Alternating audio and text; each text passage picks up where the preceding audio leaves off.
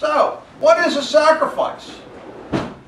Well, a sacrifice is an act of offering something precious. What's precious to us? Time is a precious commodity. It's one thing that's precious to us. Amen. So it's an act of offering something precious. Who are we offering it to? We're offering it up to the Lord. Something offered is a sacrifice. Anything we offer is a sacrifice. And sometimes we may not be offering things up to the Lord, but we might be offering time and things to other people. But God sees that. It's a destruction or a surrender of something for the sake of something else. In the Old Testament, it was a destruction of an animal that was being offered up for our sinful nature. It's something that's given up or lost. Parents make sacrifices all the time. They make sacrifices for the children.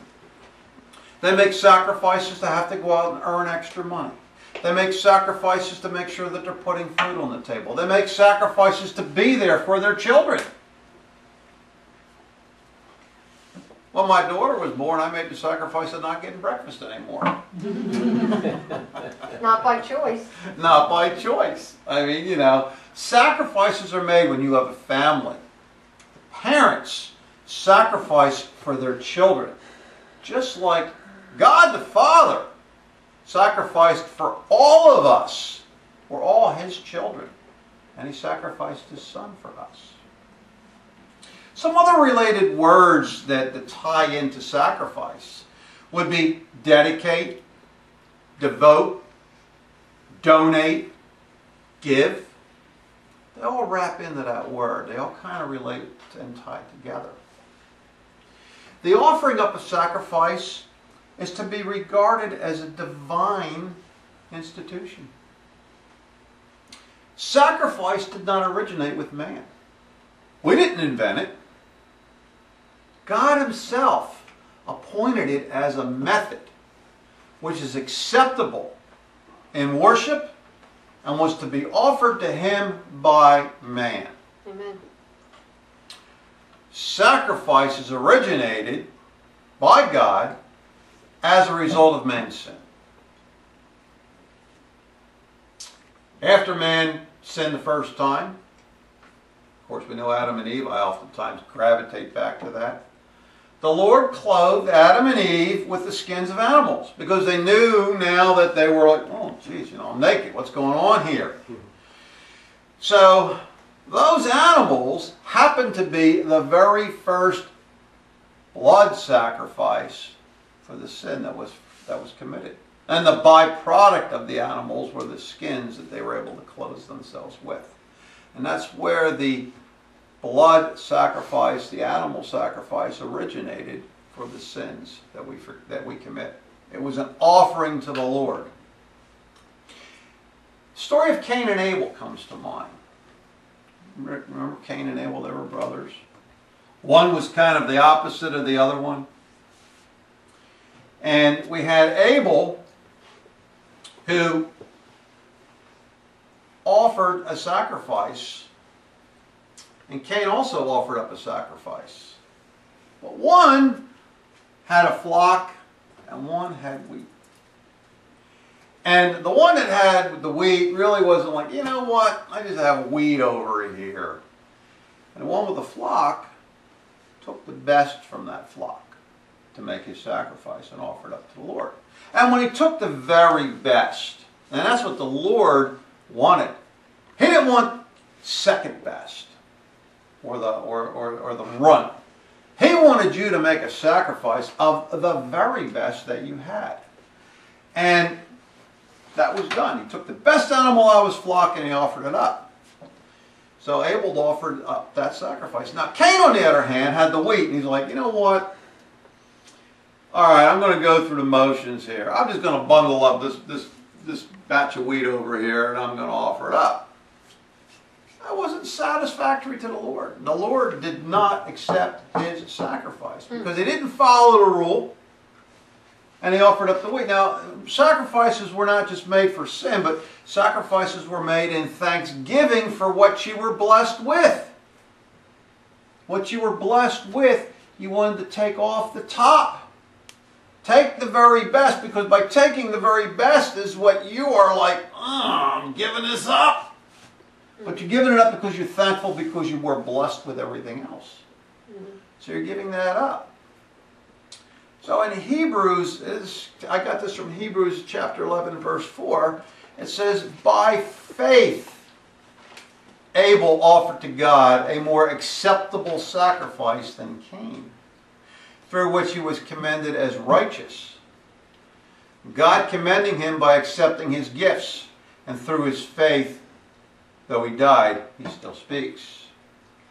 So, one had a stronger faith than the other one, just like in today. Does our faith waffle when we make a sacrifice? Do we make a sacrifice?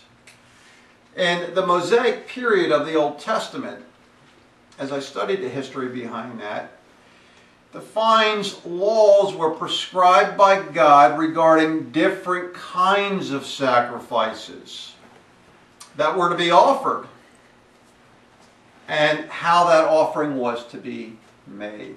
Typically when we think about sacrifices in the Bible, especially in the Old Testament, we think about the blood offerings, the sacrifice of an animal, where the head of the household would have taken the hands of the family on his shoulders. He would put the hands on the animal. The sins essentially transferred over, and that was for the forgiveness of the sins. And that's what we often think about is, well, see, it's a sacrifice for our sin.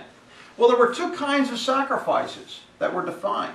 We had the bloody kind, and we had the unbloody kind. Think about that. The bloody kind were primarily for sin offerings, but there were also often burnt offerings and peace offerings that the Lord wanted you to have. And in some of the Old Testament stories, they went and they built an altar and they sacrificed an animal. It may not necessarily always be for sin, but they're sacrificing an animal, giving thanks and glory to God. Now, the good news is, since the New Covenant, the bloody offerings are out of the equation in terms of sacrificing something.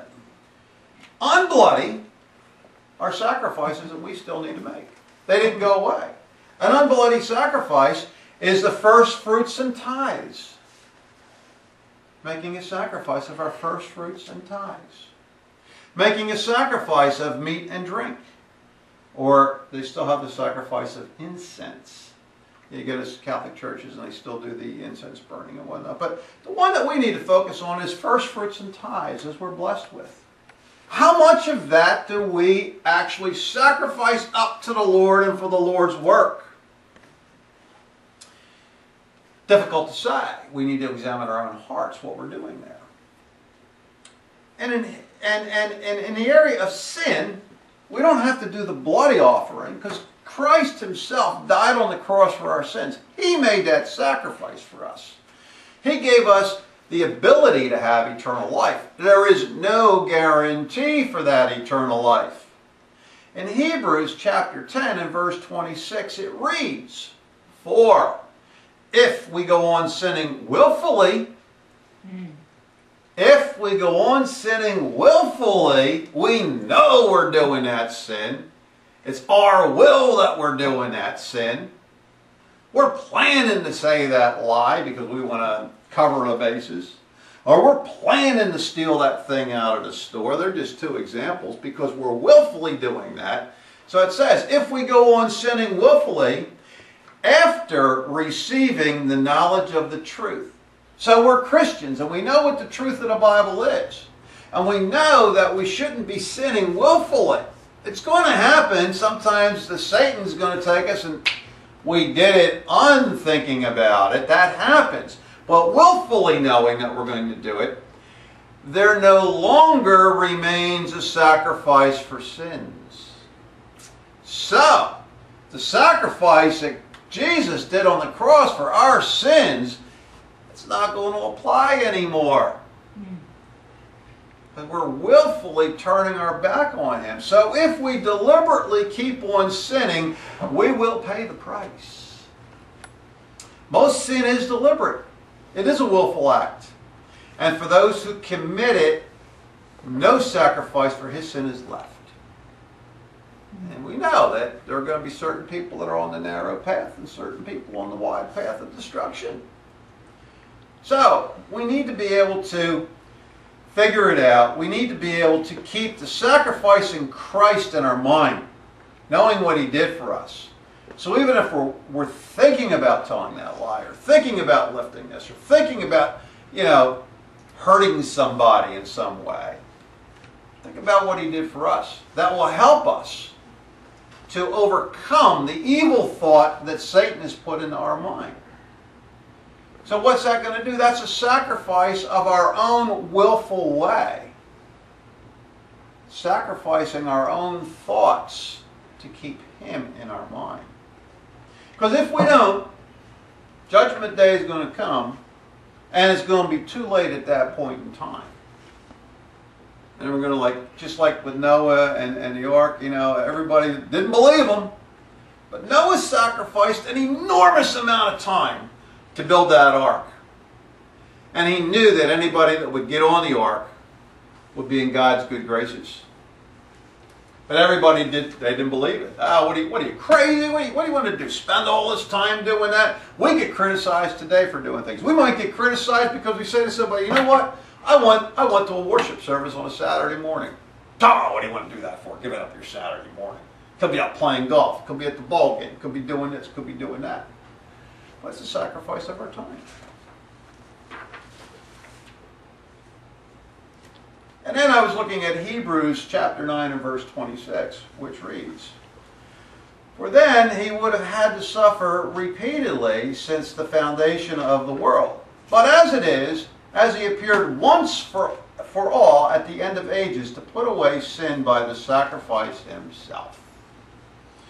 So God knew that man was going to continue to sin. God knew that he had to have a way of doing away with the blood sacrifice. So you've heard the expression, Lamb of God. Jesus Christ, the Lamb of God, shed his blood for our sins. He sacrificed himself for us. Now, he was obedient. Remember obedience? He respected the Father. Remember we did respect? He had self-control. He resisted temptation in order to make that sacrifice for us. And again, some of the words that we've used in the past, we've got to keep them in our daily lives, and we've got to remember these and how they link together. So we can be obedient to the Lord. We can resist the temptation. And instead of buying whatever we wanted to buy, maybe we'll help this person out. Or maybe we'll donate that money to the church. Maybe we'll make a sacrifice. Now, one thing that bothers me is people make sacrifices today all the time for us and we don't even realize it. Military, police, rescue workers. They make sacrifices every day putting their lives on the line for us. Not to save us for our sins, but to just allow us to have a better life. We don't know that. If we don't remember the ultimate sacrifice Christ made for us, we don't even recognize the fact that these people are out there to give an appreciation for the sacrifices that they make. I go to the airport a lot and I see military personnel. I go up and I thank them. Thank you very much for putting your life on the line. Probably should do that with a cop. Probably should do that with a rescue worker. Now, interestingly enough, when I was preparing for this sermon, I was on Facebook yesterday, taking a break, and I saw a Facebook message from my great-nephew, Joey, who lives out in Vegas.